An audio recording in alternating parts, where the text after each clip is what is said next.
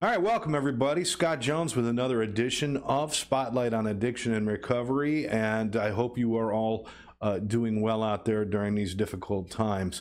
And speaking of those difficult times, we'd like to talk about some of that. So my guest is somebody that a lot of you guys know from the South Florida area, but also one of my friends, Joel Brier. Joel, how are you? Hey, Scott. Good to be here. I'm glad to be doing this. Hopefully we'll get some good information out there. Yeah, absolutely. First of all, let's just, for those people who don't know who you are, why don't you tell everybody just a little bit about yourself? So I spent 33 years as the vice president of a rather large organization that represents firefighters in South Florida. And currently I'm a service rep for the International Association of Firefighters. During my career, I went into the field of alcoholism and addiction because I discovered a need for it.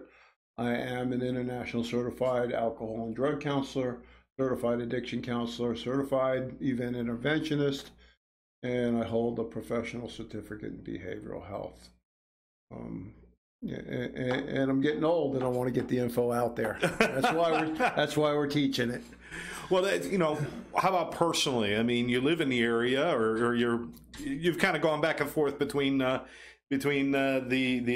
Gulf Coast and the ocean. I do now, mostly on the Gulf Coast, but it doesn't matter. It's everywhere. This disease doesn't hide from anybody, and fortunately for me, I teamed up with the Addictions Training Center a while ago, and we've got some certified interventionists that have the firefighter product now, and they're actually doing it. We've had 2 or 3 of them just in the last 2 weeks that have been successful, I'm happy to say, and the guys are very, very proud and happy to have done it. And a couple of them are in recovery, and for them it's just pure service.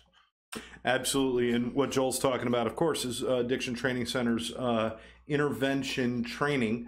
It's called an event interventionist, and we have 2 levels of training. We have a regular certified event interventionist training, and then we have a training that includes fire service component to it that Joel does. And so whether you're a first responder firefighter, or just somebody who maybe works in the business, or somebody who just wants to help people, that's a good thing to check out. So go to atceducation.com, atceducation.com, and check it out. But for now, let's talk about what's going on. Now you are you're one of those people, you don't hide your recovery from people and things like that. Right? No, that wouldn't help me. Right, but there's a lot of people that still believe in doing that. Yes. I mean, we're not going to fault them. Obviously, it's what they believe. But for you, you have to live it out in front, right? I have to live it out in front. I think anybody that really wants to successfully recover or continue to recover, because it's a lifelong journey, the biggest thing about being in a program of recovery is honesty. And if you're having to hide something from the very onset, you might not be in the right place. It's not for me to tell any individual how to handle that. But for me, open discussions are not a problem, and they really never have been, because I don't need to be defending myself over something somebody discovered. It's out there, and I think that the only way that somebody's really going to get it is for them to hear my story. So I willingly tell it in almost every intervention that I do. Excellent. And, and I wanted to point that out to say that, when you're talking about getting people help, and we're talking about the problem of addiction, you're not just watching from the sidelines. You're all in. You're all in, whether you're helping somebody or trying to help a family or just talking to people. You go all in. This is very important to you. It's important. I've never made a living at doing this, although some people absolutely have to. I've been generous with the time because I think it's important. For me, it's more about living the life that I live today that I want others to discover than it is about, earning a living. We are donating funds back for the intervention course, but that's not what this is about. This is about, you know, what's going on today. About, I guess I'll use your one of your podcasts as the cover for this is Living Out Loud. Yeah, you know, and letting people know that there's another way, and the best way to do that is to be open and honest and share about your discovery. And many of the folks that I have worked with over the last 30 or so years that have been successful in recovery, a lot of them are still on the job today, and they do live out loud. They let you know. You know, this is not a thing about stigma anymore. This is a thing about pride. absolutely. About saying, yeah, I'm doing this, and I'm going to continue to do it. And if you got a problem, I'll help you do it. Absolutely. You know, and it's funny because, you know, people who do pull back from that, it's almost like they're shameful about their recovery. And, you know, hey, listen, you know, I don't know about you, Joel. I was never ashamed of throwing up in the street or falling down in a bar or making a fool out of myself. Why should I be ashamed of not doing that? Right? Exactly. Come on. Exactly. You know,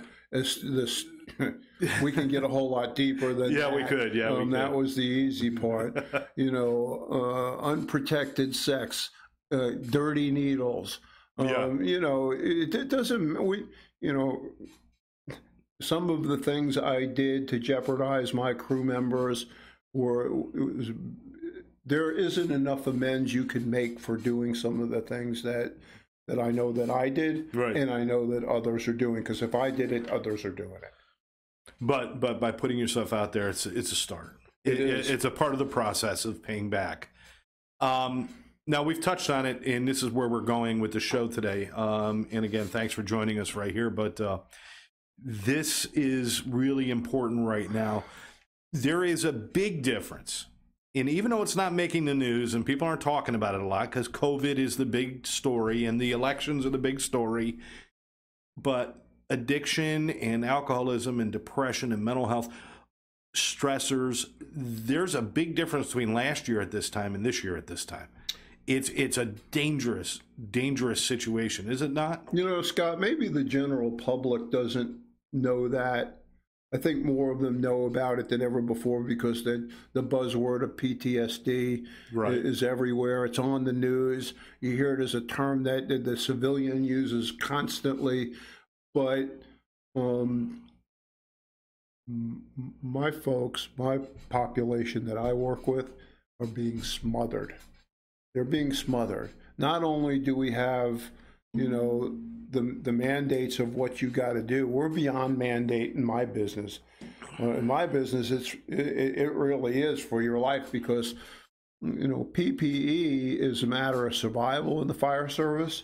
We don't ever know what we're working with. We don't know. We didn't know in the 80s when we went in the back of that automobile that was busted into pieces and glass all over the place and blood everywhere. We didn't know if that person had HIV or not.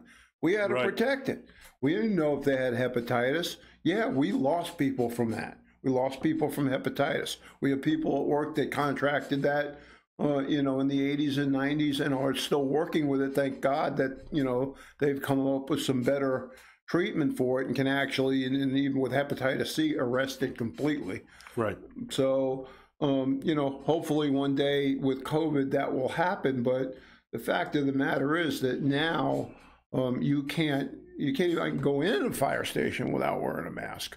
You know, once you get inside the bubble, you know, I guess you can, but if you're not from inside that bubble, you're not coming in, right? You know, without PPE. And most of the time they're going to reach at the door. I know when I go to the firefighters clinic now for any kind of thing, but I can't go in the door. I have to sit outside. I come to my car. Okay, what's going on? Click, you know, masks on, gloves on, face protection on. And so, you know, we have to remember in one of my previous discussions, my 40 years of fire service, my 5 decades, that we were already alienating ourselves from each other enough by technology. Right. You know, the texting and bringing work life from home into the station because we had smartphones. But now we're covering our faces. We're walking opposite directions from each other. You go to the store now and somebody's in the aisle, and both of you are like this. Yeah, yeah. You know, you can't even look at each other. You're heading in two different directions, and so it's nerve wracking, and it causes a change in behavior to our population. Where if you thought post-traumatic stress disorder symptoms like hypervigilance were bad before, Yeah. you don't need PTSD to be hypervigilant about COVID if you are a first responder or a nurse. Well, Joel, let me ask you this, because obviously you're coming from a background of being a first responder, and I'm sure I'm sure everybody can draw a few ideas in their heads about the stress of being a police officer walking up to an unknown assailant, the stress of being a fireman walking up not knowing if there's somebody in the building, not in the building, what's going to happen. All of these stressors for different first responders, whether it's military, EMTs, paramedics, whatever. But I'm wondering, is there any way that you can maybe describe to John Q. public, the regular person out there, just how much that affects them? I mean, we make this idea that, yeah, that's got to be hard. But I don't think we can really get the scope of how much that affects a person in adding new things like COVID to an already stressful job. I mean, can you describe that in any way? Is there any way you could do that? I know it's hard. Probably take 2 days to do it right, but in the past, we've always been concerned about bringing stuff home to the family. We have washers and dryers in the stations. We should be washing our uniforms there, so none of that stuff goes into your house. Decontamination procedures have increased, equally to the amount of problems that we have with exposure. But you know what? At the end of the day, we still got to go home. And we have an airborne virus that is killed 200,000 plus, is infecting, if one person gets it and carries it in, and you can do that unknowingly, everybody gets it. Kids are getting it. Parents are worried their kids, the ones that are actually going to live school are going to bring it home. And then the family unit at home is worried that the parent, either male or female, husband or wife, is going to bring it home to their family. And so everybody is walking on eggshells. Yeah. And mom may have a different idea about it than dad, depending on kid relationships and things like that, because we know our population is away from the home a lot and day and night. And so those relationships change. You're walking on eggshells. They can cause arguments about who, what, where, and why. If there is any type of,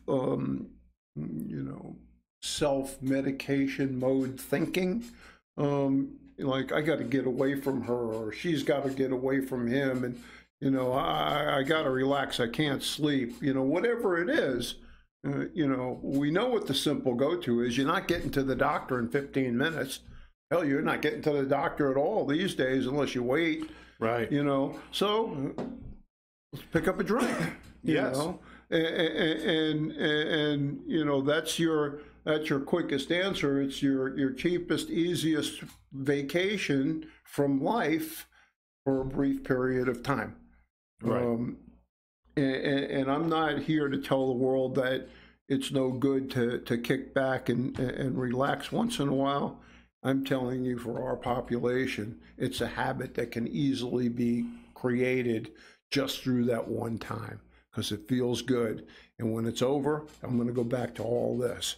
Yeah. And so our guys and our girls have an increased exposure to to trauma, not just by running the calls, which is cumulative over and over and over and over and over and over, but it's constant, because now, no matter where we go, we're worried about who's going to get exposed. Does this person have this, that, or the other thing, to a greater extent than ever before?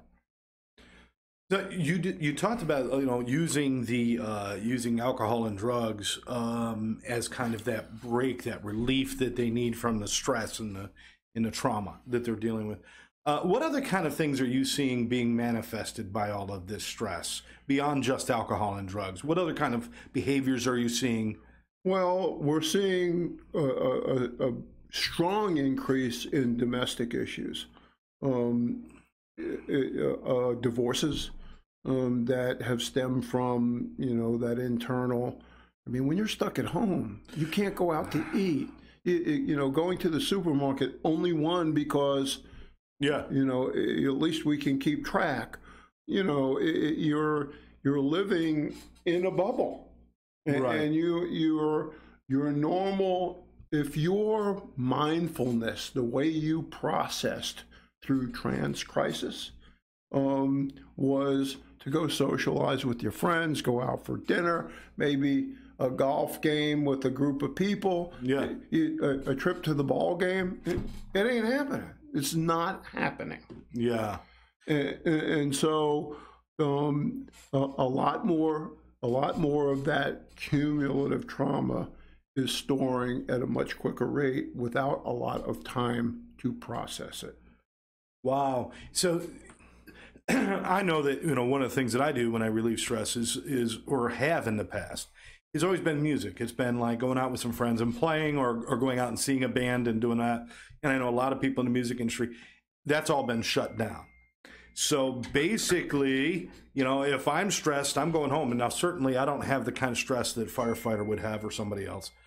But if I'm stressed and then I go home to somebody who has just been stuck in that house all day, that's not a lot of relief for either one of us. No, I had tickets to 5 different shows in 5 different places. Anybody good? A lot of people good. Cut that off. No, it's all right. It's all right. So a lot of good shows and I have vacations based around music.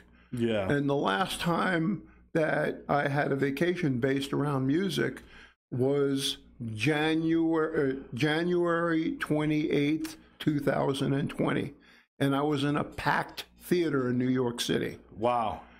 3 days later, they had a full event. Yeah. They had a full event at Madison Square Garden with an Allman Brothers tribute. Right. And the bass player, Oteil Burbridge, who is a Florida resident, lives in Boca Raton, was hospitalized with COVID, and many, many others that were in that show. You're talking about one of the entertainers. Yeah. And the next morning, the world ended. Right. That was it. I was in the Beacon Theater 3 nights before that. At least you got that last one in. Let me tell you. I did get it in, but I had a lot more other shows to go to. When I take vacations, I'll go. For instance, before the first of the year, New Year's Eve, my wife and I got in a plane, flew to San Francisco, went to 3 Dead shows for New Year's. No more. Wow. Yeah. And we don't know when that's going to change. We don't know what's going to come back and what's not going to come back. How about the tens of thousands of people that got stuck with tickets and now they have to go through this whole reversal process? It's stressful. Now, it may seem, and I'm sure some people watching this is like, what? So you miss a concert. This is, we're just kind of pointing out that every little thing that you've taken for granted as, oh, well, if I do this, I feel good, and if I do that, I feel good. All those things have been kind of washed away. So people have to find new strategies. By the way, as long as we're talking about music, I know you and I could both tip our hat to Eddie Van Halen, who we just lost. Sorry, Eddie. Great innovator in music. A one-time recovering alcoholic. Yeah, and just a really decent guy. So from Van Halen, Eddie Van Halen, and to his family, Wolf and everybody. Yeah, really. I got to see him play. I'm sure you did too. A couple times. Yeah. Actually, all three different Yeah. Van Halen, Van Hagar, and Wolfie Van Halen. So if you're watching, you're seeing this discussion. This is normal for you and I in our lives to talk about music and go see people and go do that. We can't do that anymore. Maybe it's somebody else to go out and play golf. You can't do that, or maybe you're starting to be able to do that, but it's been taken away for a while. Going to sporting events, you know, they got football playing and nobody can go and see it.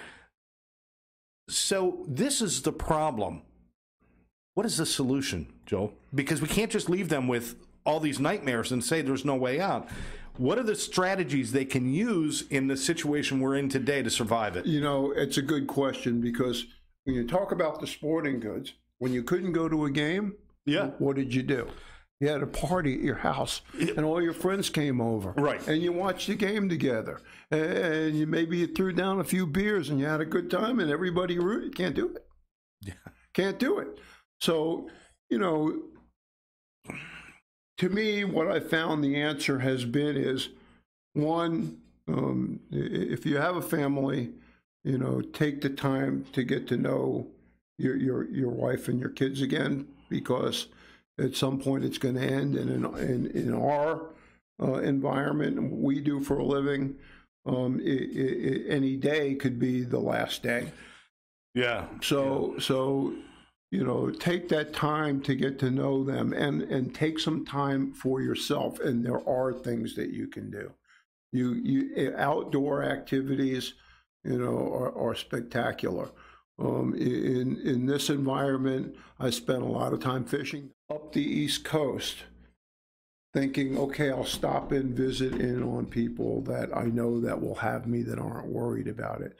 So I went to the clinic, I got a COVID test, got a case of masks, and I headed up the coast. I fished in New York. I fished in New Jersey. I kept going. I fished in Massachusetts. I went all the way to Maine. I drove every state in the East Coast of the United States by myself in my car, because I had to get out. I had to. Yeah. It was like, I am claustrophobic.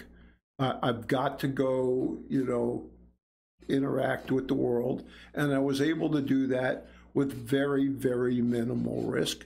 Got back, got another test, everything was good, and I'm on to the next thing. I'm fortunate, I live on the water, I got a boat in the backyard, I can go out, but I have friends that have now bought surf rods and beach baskets so they can go to the beach and fish for, you know, pompano and other things that we do here in Florida. I know we're going to broadcast this all over the country, you know, but there are other places. Our friends up in Illinois, you know, they've got the Great Lakes there. There's plenty of stuff to do.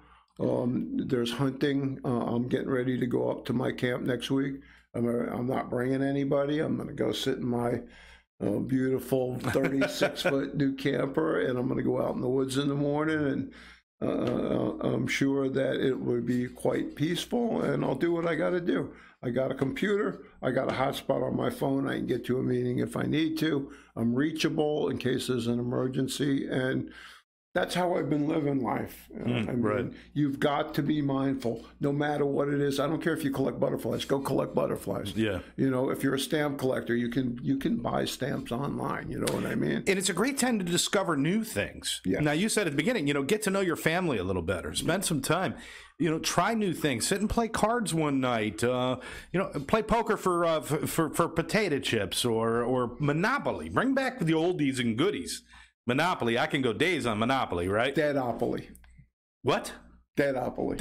Grateful Dead version. Yeah. Okay. And there is a Parker Brothers made a Deadopoly. You can go on Amazon, you can get the Game of Life, you can do all those things, but rediscover things. If you wanted to learn an instrument, start playing guitar, harmonica, something. Too frustrating. Right. Right. Draw, paint, do something. My mom started painting like little rocks, like, just for fun. She's actually turned that into a small business already. And it's like just finding something to do. So it's really important that you don't sit and focus on the negativity of it. Look for the positive aspects of it. You've got to find something to take your mind out of what it is that we're going through right now. Yeah. And take a 2-hour vacation or a 2-day vacation or whatever you can afford to do. Yeah. I visited a friend who now is suffering with lung cancer, and COVID. And what he has done is he's an artist. He's a guitar player, very good, composer. And he couldn't meet with these people that he was playing with anymore every week. So he bought these glass plates, and he bought rock and roll magazines from all over the country, all over the world. Yeah. And he's made these rock and roll theme-based plates, and I got one for you. Oh, that's awesome. Yeah, I had to bring it. I love that. A Beatle one for you. Oh, well, I'm a Beatles fan. That's Yep, good. exactly. And that's beautiful. fantastic. They're beautiful. I love it. I love it. Well, I think, Joel, what it really comes down to is, you talk about, with you, it was a little bit of wanderlust, get out and travel a little bit, do some fishing. But, I also know you spend some time with the family. With others, it might be family time or taking up a new hobby. But it does require a little bit of faith and some effort. You cannot just sit there and expect that you're going to be entertained or that someone else is going to make everything better for you, because that's when you get angry because they'll let you down every time. You got to do something, right? I mean, that's recovery itself. Nobody can give it to you. You got to get off your ass and work for it. It is recovery. But if you're a first responder and you have a peer group and you call a peer, you're going to hear the same thing from them. And you may even get invited to do something with them, whether they're gaming online, right, or they're having virtual meetings to discuss what's going on. There's so many meetings online now that I've had the opportunity to meet people from all over the world. Staggered English or not, it's really been, that part of it's been rewarding. So that being said, if there's that part of the virtual world, there's other parts of the virtual worlds where you can learn something. You know what? If you're sitting home and you're not doing anything, probably starting to suffer a little bit, school. That's a great idea. Go back to school, finish your degree. Get whatever it is that, you're aspiring to do. You've got the time. And if you've got any interest and you're looking for something rewarding for yourself, I don't think there's much more rewarding than achieving a level of education. I think that's a great idea. It gives you self-worth and self-value. It makes you feel accomplished. It feels like you're achieving something during that time. And you end up with a product at the end, the product being you. You're an improved you. Yes. So definitely do that kind of stuff. But most importantly, if you start to feel that you're losing your grip, if you start to feel like, even like that, if you can't shake that lonely feeling, that sadness, if you can't shake that, you need to call somebody. Don't wait until someone's packing your bags and kicking you out the door. Don't wait until you raise your fist in anger and have to regret that the rest of your life. Don't do that. If you're starting to feel something, say something to somebody, right? Yes, and most importantly, don't pick up a drink. Don't pick up a drug, especially if it's something that you kind of crave because you're just asking for problems. Yeah. And in this situation, it's even more difficult for somebody like me to get in and get you out. Yeah. Yeah. Don't make it worse. A lot of secrets going on right now. Don't make it worse. I've said this, I must have said this on maybe 7 or 8 different podcasts that I've done. In some areas, there's a 52% increase in overdose deaths in some major cities. It's not getting better right now. So if you got something going on, don't say, I'll have a few drinks, I'll deal with it later, or maybe next week. Don't do that. Because of the isolation, because of everything else that's going on and the stress and all the other things, you're at more risk now than you ever were of having a problem. Get it dealt with. There are people out there that will find a way. Like you said, it's hard to get to people, but you find a way, don't you? Well, we're training them to look for the signs and symptoms now, right, that may lead them to suspect there's a problem. And then if they suspect it, what to do from there to find out if it's for real. Yeah. It's so important. First responders and police officers are undergoing massive scrutiny right now. Yeah. And the pressure's really on for them. And we have firefighter and police terminations at an extremely high rate now. We know that firefighter suicides have been through the roof over the last several years. I've talked about statistics there. I can tell you from last year we had 113. It may have actually gone up because we don't always get accurate reports to start. And what I got from a very reputable source was that 57 of those were related to drugs and alcohol. So there was drugs and alcohol involved in the suicide. Yeah. Definitely, it's more than half. More than half. Yes. You know, and I'm sure we can equate the other half, the majority of those, to some sort of mental health disorder that, if given the attention, probably would have changed the script on that too. Well, yes, and I've said this before. We're a large group, a large population. Yeah. There's 300,000 plus firefighters in the International Association of Firefighters. And I'm sure that there's more than that in the PBA and the FOP. Right. And, you know, a lot of times we don't know each other's backgrounds. We don't know where we come from. You can only get what's told to you or what's put on a job application. We don't really know the whole story. And so we come to live with people and learn about them, and we know what their work habits and even some cases their family habits are, and we are able to notice when there's a change that doesn't look right. Absolutely. So listen, the bottom line, folks, if you're having an issue, speak up, say something. If you're somebody who knows someone, a family member, a friend, a coworker, a fellow first responder who's having an issue, say something, speak up.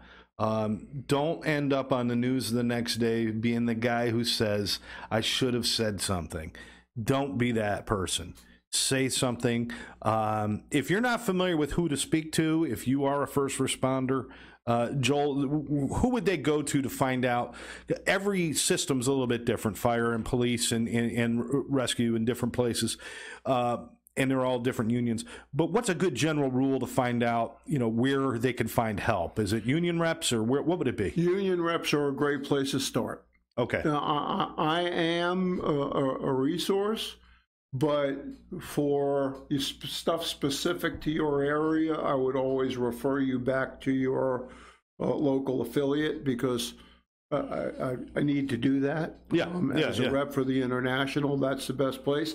However, in some cases, the calls come into me that are beyond what the union can do for you right now, and they're emergencies, and we got to take care of them right now.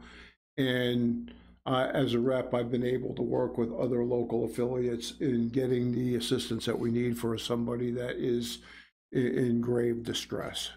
And I've never, ever had a local affiliate say, no, we're not going to do that. They've always assisted me in getting people help. And I've never, I've not heard any consequence to that at all. Right. Definitely. Let's deal with the problem. Let's deal with the issue. It's not getting better out there. It's a hard time right now. The last thing we need is unnecessary suffering. And all addiction is unnecessary suffering. It doesn't have to happen. All it takes is somebody to speak up. All it takes is somebody to care enough to reach out their hand. And we need people to do that. Joel, I want to thank you for being here, my friend. All right. Where are you going from here? You going to go fishing? No, I took a 3-hour drive to get over here. Yeah. And I made it. You're going to go hunting. I'm leaving. That's the end of next week, but I'll be working from there as I have in the past. Sure. The one good thing about getting other people trained, they're eager to serve. They want to do what they need to do. They call and ask questions. I've worked as a conduit for different folks with different problems to get to treatment, and understanding, the newer people don't really understand the insurance as well as I do from the time I've spent in it. The IAFF has been a big help because they've opened their treatment center, a center of excellence. and they have some satellite locations that they're using for follow-up care in various spots. So, hats off to them for doing that. And we use them when we got to use them. And everybody should have a local treatment center for an emergency. Absolutely. Absolutely. So if you want to learn more, certainly check us out at addictiontrainingcenter.com or atceducation.com. Find out more about us. Joel's information is on there as well if you want to reach out to him. But I want to thank everybody for joining us. Joel, we'll catch you when you get back from your little trip, and we'll do some more of these shows. And I'd definitely like to get more involved in issues with families and see if we can take a run with that. Super. All super. right. I'll bring my son in. Oh, that'll be perfect. That'll be perfect. I'd bring my son if he ever talks to me again. I'm kidding. All right. For that, Joel Brier, Scott Jones, thanks for joining us right here on Spotlight on Recovery. Stay well, stay sober.